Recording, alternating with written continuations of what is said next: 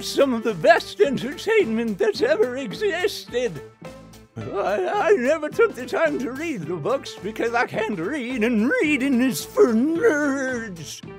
And I ain't no nerd, you bastards. But the animations from the 60s and 70s were ultimately responsible for me loving the series. Visually, for the time, the animation was fantastic.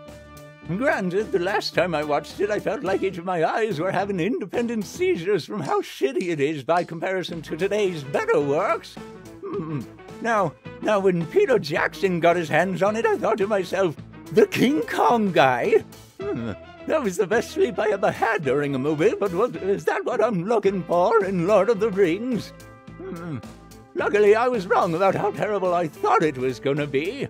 The first time I watched The Fellowship of the Ring, I had gotten super trashed off Wild Turkey and Schnapps, thinking it was the only way I could enjoy it.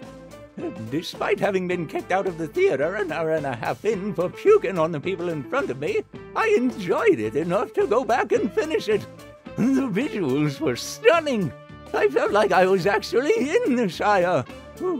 I've always wanted to go visit that little hobbit village they built. I've also always wanted to boat in that Lady Gladriel. Anyway, I watched the first one 32 times in theaters, and it was ultimately responsible for my divorce from my 9th wife and the bankruptcy. Well, the bankruptcy may have been due to the harassment suit I got hit with by the cast of the movie for accusing Sam and Frodo of being part of the gay agenda for over 2 years, but that's neither here nor there. When The Two Towers released, I had booked an entire auditorium on opening night and made hundreds of people miss the midnight debut. They weren't happy when I came out to the theater to tell them plot twists every 20 minutes either, but screw 'em! The battle for Helm's Deep was one of the greatest war sequences I've ever seen in a movie. I tried to convince my Civil War reenactment group to switch to doing reenactments of it, but they're just a bunch of old bastards that didn't want to have any fun. I guess I can't believe those little shits kicked me out of the group for showing up dressed like a Lothlorien elf for the Battle of Gettysburg. Those bastards have no class.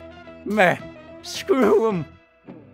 Now, The Return of the King was what I considered to be one of the best capstone movies for any franchise ever.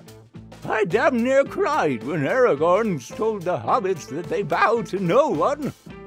I would have cried if I weren't still vomiting from watching Denethor eat.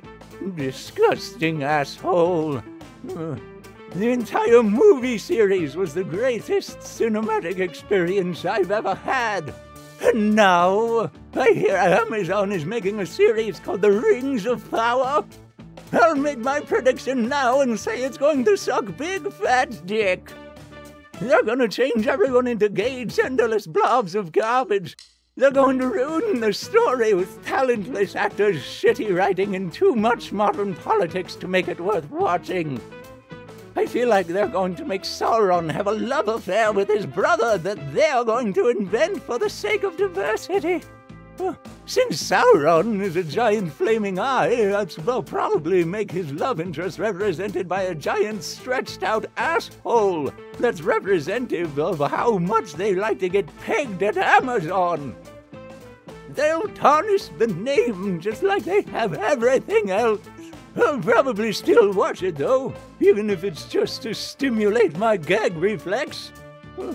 I'd say I'm hopeful they won't screw it up, but that would be a bigger lie than when I told my 5th wife I didn't sell our children to Nike International for a pair of Jordans. The only real expectations I have for this new Rings of Power show is that they'll make an evil sickness spread through the land that can only be stopped by getting a Nazgul meat injection in the one sphincter to rule them all. I take back every snide comment I wrote to Elijah Wood and Sean Astin about playing Make the Sausage Disappear while on set. I'd better be pleasantly surprised at how good this show is, or they might find me riding on them at first light of the 5th day with an army of pissed-off nerds. Every time these dong divers mess up a show, What do you kids call it? Retconning? Oh, I think that's right. Every time these Dick Pimples retconners show, they just dig their graves deeper. Eventually, they'll have to take a dip in their flaming pool of gender-fluid stew and choke on all the severed genitals that went into making this garbage. I know I haven't seen it yet, but it's better to be upset while I'm still alive than to be forced to waste my afterlife haunting these brainless cocks. When I should be haunting the casting couch, if you know what I mean.